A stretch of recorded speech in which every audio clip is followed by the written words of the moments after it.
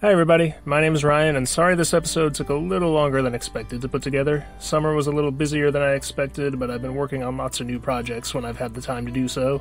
I appreciate your patience with this series, and I hope you all like this newest episode. So without further ado, let's get right into it. Deserts on planet Earth are often thought of as cruel, inhospitable places, almost completely devoid of any life. But in actuality, deserts are often brimming with life forms that are specially adapted to their harsh conditions. These plants and animals thrive in some of the most extreme conditions where other life cannot. The same is true, of course, on Mustelon as well, so let's meet some of the many creatures that make the desert their home. The first creature on our tour today is Venuscion nauseator, or the Vasperto. This mid-sized descendant of skunks has found its calling as a desert generalist, eating anything and everything it can get a hold of. While the Vasperto might not appear very intimidating at first glance, it may very well be one of the most feared animals in the desert. It has two main defenses against enemies, the most visible of which are a pair of small tusks normally used to tear into tough plant matter, but can also be used as a deadly weapon against would-be predators. The second defense mechanism is what truly makes the Vasperto stand out. Like its ancestors, it sprays a foul-smelling odor from scent glands near the base of its tail. The spray does more than smell bad, though. Any creature that comes into contact with it becomes violently ill for up to half an hour, giving the Vasperto plenty of time to escape while the predator is heaving its guts out onto the desert sands. As long as the Vasperto is able to turn around in time to spray its enemies, it's basically invincible, especially since most animals already know to give it a wide berth. Another desert animal with a painful defense mechanism is Penacris Zerakola, the desert quill rat. This mouse descendant has evolved sharp quills like those of a porcupine. Also similar to some porcupine species, it is an excellent digger of burrows, preferring to shelter underground during the heat of the day and only coming out to forage at night. They prefer to live alone, but are perfectly happy to socialize with other quill rats they meet while foraging. To attract a mate, males will sit on top of a rock that they deem suitable and make a series of chirping calls to let any nearby females know that they are healthy and strong. The louder the male, the more attractive he is to females. Not all desert creatures in Mustelon are on the smaller side, though. Drotoseras Aridius, the Dromolox, is a very tall descendant of prairie dogs that use their long legs to traverse the desert in search of food. Dromoloxes travel in small family groups consisting mostly of females and their young, while males tend to be more solitary. Both males and females sport a pair of short horns, but males do tend to be physically a bit larger than females. When fighting for dominance or for mating rights, males will often rear up on their hind legs as a show of intimidation. If neither male backs down, however, a fight will break out in which the opposing males ram their heads into each other's rib cages. These fights can lead to fatal injury and so are typically only used as a last resort. The Dromolox's long legs also serve them well as a means of escape from pursuit predators like Zeropterixer, the desert Wackle. Like most Wackle species, the desert Wackle is a social hunter and lives in very tight-knit family groups consisting of up to 10 individuals. Desert Wackles are superb long-distance runners and can pursue prey for days at a time, relying on their stamina and endurance to wear down their prey both physically and psychologically. Because of this, the territory of a single family can be upwards of 1,000 square miles or 2,590 square kilometers. Only a select few adults in the group go out on these long hunting trips. At least 2 or 3 adults, usually adolescent offspring of the dominant breeding pair, will stay behind to look after their younger siblings and protect them from other desert predators. Another predator that many desert residents are constantly wary of is Cryptomelis venator, the pit badger. These larger descendants of badgers have developed a unique hunting strategy for an animal their size. While they do patrol their large territories to scavenge and occasionally chase down prey, the preferred method of the pit badger is to dig a burrow along an established game trail or near a water source and lie in wait for a large herbivore like the Dromolox to come near enough for the pit badger to lunge out of its hole and take the prey by surprise. Short, powerful jaws mean that once the pit badger has a hold of their victim, they aren't getting away.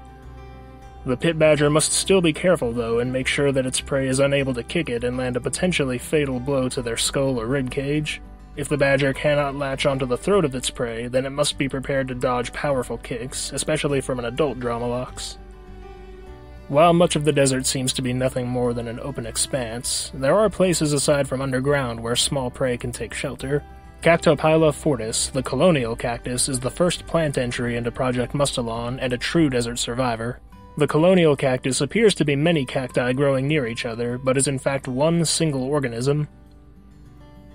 The Colonial Cactus reproduces asexually, propagating itself by creating offspring genetically identical to a parent plant.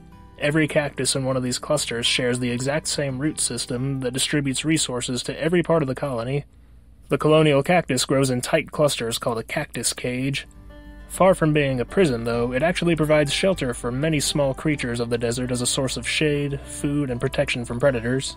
Among the animals that make their home in these cactus cages is Caudiplume acrobatica, the feathertail. These highly social mice dig burrows in and around colonial cacti clusters and rely on them heavily for protection. Male feathertails sport a feather-like plume of hair at the end of their tails that they use as a mating display. When a male wants to attract a female, he does a handstand with his front paws and raises his plume high into the air. Males that can handstand the longest are able to demonstrate to females their strength and virility, and secure the right to pass their genes on to the next generation. There is one predator, however, that is occasionally able to penetrate the defenses of a cactus cage. Talpersus minor, the mole bear, is a small badger descendant capable of pursuing prey like the feathertail into their burrows. These fierce, tenacious little hunters can not only follow mice into their burrows, but are able to quickly dig to expand the size of a burrow that proves to be too small for them to enter.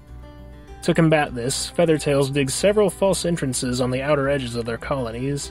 If the badger goes into one of these dead-end tunnels, it gives the mice plenty of time to escape through the back entrances of their elaborate tunnel systems. Another creature that takes advantage of the feathertail burrows is Phosphonolus tenalis, or as I like to call them, the Scadaddler. These short-limbed anole descendants often make their homes in the abandoned burrows of a feathertail colony. Since they are no threat to their young, preferring to eat insects, the feathertails usually tolerate one or two Scadaddlers taking advantage of old, unused burrows. To expand their burrows, Scadaddlers have a flattened, shovel-like nose they use to scoop away sand and soil as they dig. This comes in handy when it comes time for a female to lay eggs. She will usually scrape out a shallow pit in her burrow to lay her eggs in, after which she covers the eggs in sand. This protects them from potentially being found and eaten by her feathertail hosts. Another anole descendant also makes itself at home in and around the cactus cage, but has little to fear from predators on the ground. Zeropterixer, the desert kite, uses its membranous wing structures to glide from cactus to cactus. The fan-like structure at the end of their tail allows them to glide further than almost any other gliding reptile on Mustelon, which comes in handy when places of food and shelter are few and far between. The last anole descendant and the last animal on our tour has little to fear from ground predators too, although this reptile has a very different strategy from both their gliding and burrowing cousins. Acutocottus stegoscutus, the stego, has developed a similar defense to the quill rat, with sharp, spiky osteoderms all along its back and tail. The stego is herbivorous, and also likes to dwell near cactus cages for food and shelter. Males sport a bright blue dewlap that they use to attract females and intimidate rival males. They are not exactly social, but they are often found in small groups. While they are not the largest of reptiles by any means, they have managed to grow to a considerable size compared to their tiny ancestors. The reptiles may not be much of a match for the mammals at this point in Mustelon's history, but the universe is unpredictable, and reptiles may be able to stake a claim for themselves in the future. Only time will tell, though. That's the end of this entry into Project Mustelon. Sorry I wasn't able to make more over the summer like I was hoping, but I hope you guys enjoyed this one. The fall semester will be starting back up again soon, so I'll have less time than I'd like to work on this series. I feel like I've mentioned way too many times now that I've been working on ideas for other projects in the background, but I have yet to show anything for it. So far the only thing I've done is the Dire Wolf video. But to keep myself from getting too burnt out on Mustelon, I may be taking a bit of a break from it in favor of other projects I've been itching to start. I don't want to stop Mustelon altogether, but the episodes I do make may be way shorter than the rest of the series, maybe focusing on one animal or a group of animals. So for those of you only here for Mustelon, there's no need to worry about it disappearing. But I do want to devote some time to making other videos on other topics that interest me too. In the meantime, if you want to support Project Mustelon and this channel as a whole, please consider joining my Patreon to get some special rewards and help me dedicate more time to making more videos. Until next time, stay creative and stay curious.